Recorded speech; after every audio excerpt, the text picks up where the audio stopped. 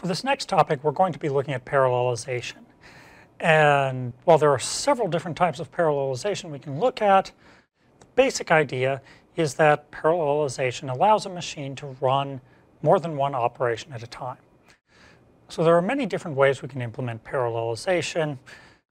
When we get to the architecture part of this course, we're going to be building a computer that implements pipelining, and we'll extend that to include symmetric multi-threading.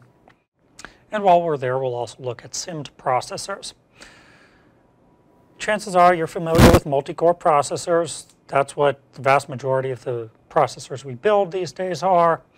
Anything that has more than one processing unit on the same chip die. There's also multi-processor computers.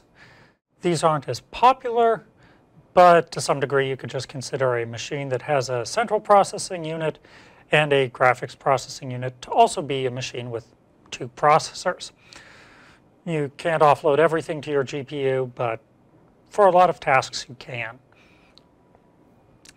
The last example of parallelization is with clusters. Clusters are really just a large collection of machines, each of which is going to be running a separate task or a separate part of a task. So you get many parts of your computation run at the same time.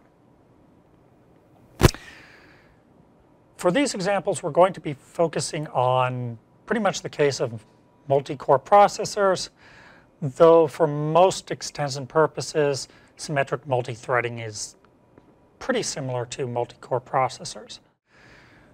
Symmetric multi-threading will work pretty similarly to multi-core, and for a given example, we may assume that they do, but there are some cases where symmetric multi-threading runs into problems and doesn't perform quite as well as we might hope.